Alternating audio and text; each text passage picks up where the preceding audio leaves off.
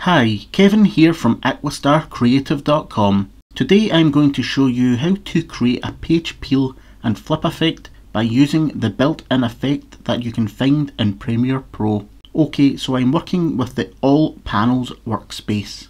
In my timeline I have two static images, but the effect works just as well with video clips. It is quick and easy to apply this effect.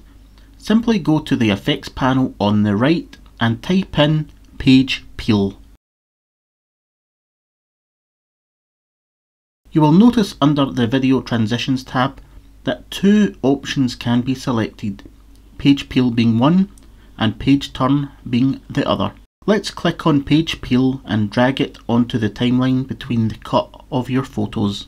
If we play the video, you will see that by default the page peels from the top left hand corner.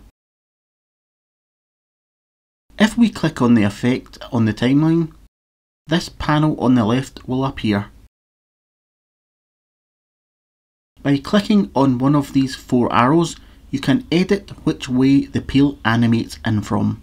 You can also edit where you want to start the effect, but I'm just going to keep it at the centre of the cut. And it's easy as that to apply this effect. Okay, so I'm just going to click on page peel and delete it. Now let's go to the effects panel again and drag page turn onto the timeline. I will just play that to see how it looks. Click on the effect.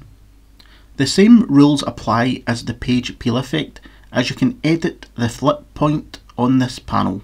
The only difference is that you can see the content as the quick transition happens. I'm Kevin from aquastarcreative.com. Thank you for watching.